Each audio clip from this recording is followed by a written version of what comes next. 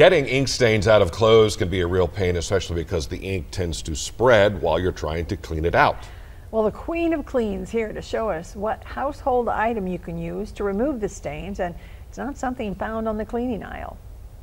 You know, if you've had ink on your clothes before, you know it can be really hard to remove. But if they're white clothes, it's not quite as bad. But when they're colors, like something like this, and you get that ink stain on there, it can be really hard not to remove the ink and the color. So today I'm going to show you a really surprising way to do it.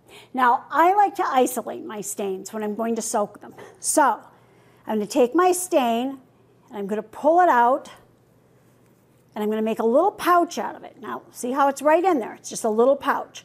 Then I take a rubber band and I put around it nice and tight. So let me just twist this around good.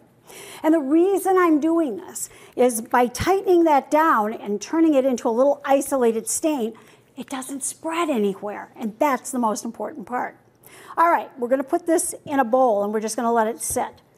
And then the most important part, milk. We're going to take milk. Now, don't use skim milk. Use whole milk or 2%. You need that milk fat to make it work. So we're going to pour the milk over it.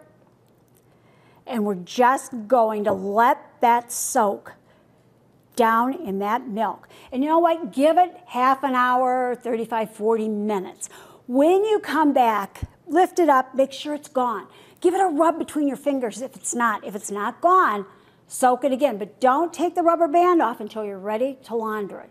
When you're ready to launder, rinse it, throw it in the wash, and you're done. It's amazing what you can do with milk.